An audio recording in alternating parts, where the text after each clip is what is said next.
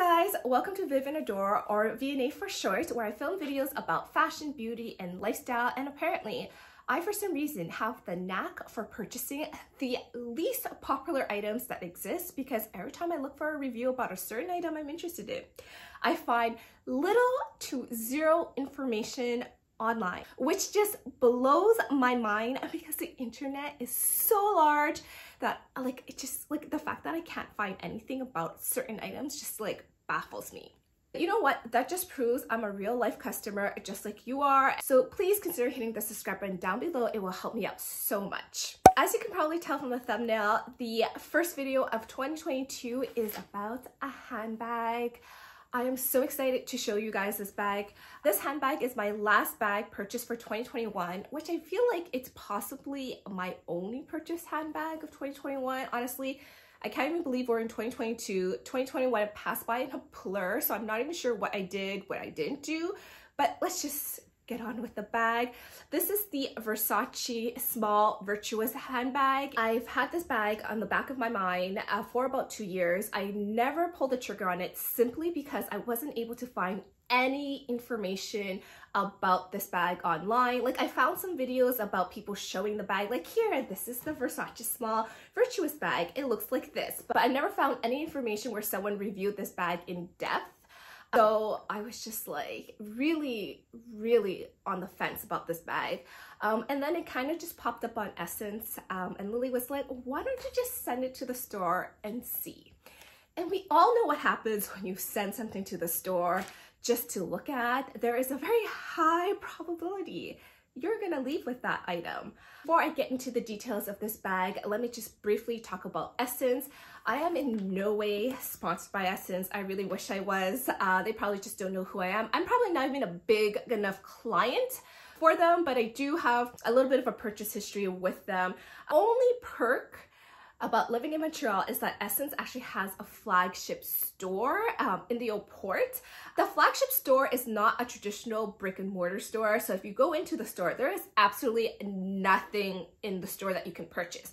They do have kind of capsule collections that they will display, but if you're looking for a specific item, do not think you can just pop into the store and be like, hi, I'm looking for XYZ. They will literally tell you you need to book an appointment. So how they work is anything you see online, you can have it shipped to the store and see it in person. You don't need to purchase it. You just book an appointment with a personal stylist and you show up on your appointment and everything is set up for you. It's actually quite bougie. I'm surprised I even shop there because I feel like shopping there is like a whole other level. I'm gonna be completely honest with you guys. The Versace was a brand that I was never into. I was never attracted to the brand purely because of the logo with the Medusa head. It's just something personally, I don't have anything against the brand, but personally anything with a head, anything with a face, I'm typically not into. But when I spotted the black virtuous handbag, I just was like, yes, I need this in my life. Because the logo is something that's so gorgeous, it's so elegant. This is their logo for the virtuous line. It is like a Baroque V that's in metal with their traditional Versace print with leaves and ivy. It's just something that I really was attracted to. I primarily really wanted this bag because of the logo, because it is a V. But hear me out, you guys. If your name starts with a V, you probably feel my pain. It is so hard to find anything with an initial with a V that looks cute. I don't know what it is with the letter V, but every time I see Christmas ornaments or little random knick-knack trinkets that are personalized with your initial, when you go and peruse them looking for a V, it does not exist. It annoys the crap out of me. I will see every letter under the rainbow, including Q and X, but no V. And I don't understand why, because there are so many people's names that start with a V. Anyways, I'm digressing. Let's just get back onto the bag. This is the black small virtuous bag from the fall winter 2021 collection. It is made of calfskin leather. It is smooth. The dimensions are as follows. It is 20 centimeters in length, 16 centimeters in height. The width is 6.5 centimeters. And the top panel is 7 centimeters and the strap is 50 centimeters and it is adjustable on top of that. It has a metallic button closure, as you guys can see here. Yeah, I have yet to remove the blue sticky because I don't even use the bag yet. That is how lame I am. I am in the dead of winter. This bag just does not look cute over a huge puffer coat, so I'm just waiting until it gets warmer to use this bag because, like, yeah, it's just waiting to be used. The detachable strap actually has the Versace logo printed on it, as well as their Medusa head right here. I'm hoping you guys can see.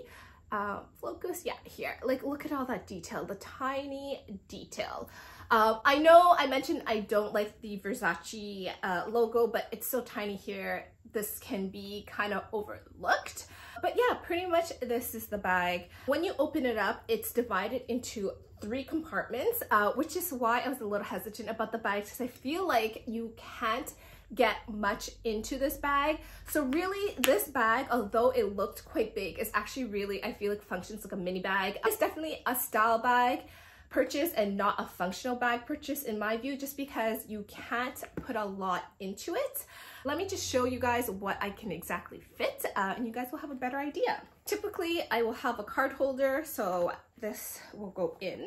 Let me see how I can strategically place this. Goes there. I typically will have my phone. This is the iPhone 13. I have the Pro, but I'm currently filming on the Pro, so this is the 13 that I have for work. I have a key pouch generally. Because the bag inside is lined with Napa leather, I am so paranoid I'm actually gonna scratch it. I really wish they'd put a canvas lining, but we'll just make do. So that will go in. I usually have tissues, my car keys. I feel like my car keys I will probably put in a pouch just so I can avoid scratching the inside. And of course, because we are currently in a panini situation, I just love how everybody refers to the pandemic as a panini. So I'm just gonna continue with the trend. Hand sanitizer. So that kind of goes on top. And I am able to close it. So you can fit your bare essentials into this bag without really overstretching it and distorting its shape, as you can tell. I really wish they didn't have the middle compartment because I feel like it takes up unnecessary space. But I get it. It's like an accordion style bag. I guess it just adds to the look of the bag. I really wish I could fit a bagoo in here, but there is really no space. I will be honest with you guys, once all your items are in this bag, it is a little bit weighted. The bag on its own, when it's empty, is a bit heavy because of the leather. It is like solid leather. It is thick. It keeps it structured. It stands upright. It is not like thin or cheaply made in any way, but just bear in mind that it does get a little bit heavy, which I don't know why I didn't notice that in the store because I actually put all my items in there, but I don't know if I was just all excited about this bag. And when I got it home and I was like, kind of like playing around with it, I was like, this bag's a little heavy. But then I passed the return policy, so this bag is mine, I guess. Well, there is no guessing, it is mine. Price point wise, this bag retails for $22.50. I did get it on sale because you know me, if you've been following me, I will not buy anything at full retail price. I got it on sale for about, I would say, 40% off. I paid $14.40 for this bag, which is honestly, for a designer handbag, is a reasonable price because I really don't know what's going on with the designer luxury handbag market because the prices are insane. Like, they are so crazy now. Like, you can't even get a decent handbag less than $3 grand, I feel like, which is insane. More to come on this bag. I am definitely going to use it and I will film a review on what I think about this bag because it is definitely one of the bags that I'm dying to use. You guys posted on this, so hopefully you guys enjoyed this video, and I'll see you guys in my next one. Bye now.